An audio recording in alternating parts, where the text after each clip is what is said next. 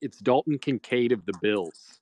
I'm very intrigued by last year. He was another one of the late risers. He's a young guy. They traded up in the draft to get him. And I Mm-hmm. think I think all along they had been planning for Stephon Diggs to exit and I believe enter the era of Dalton Kincaid. I'm a big Yeah. fan. I think he could lead his team in targets. Yeah, I agree. There's going to be a lot more targets to go around. Don't forget about Gabe Davis leaving the Yeah. offense as well. But yeah, my thing with Kincaid, I really like him. Back half of the year last year, he showed why so many scouts were high on him coming out of Utah. Second year tight ends usually improve, especially in a good offense like this Bills offense is expected to be.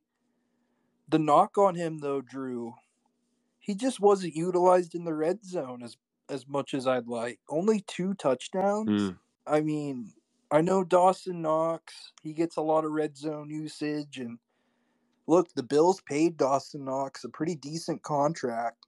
Still got 2 years left on his deal. I think they want to have him have a role in this offense, and I look for the Bills to run a lot of 12 personnel, 1 running back and 2 tight ends.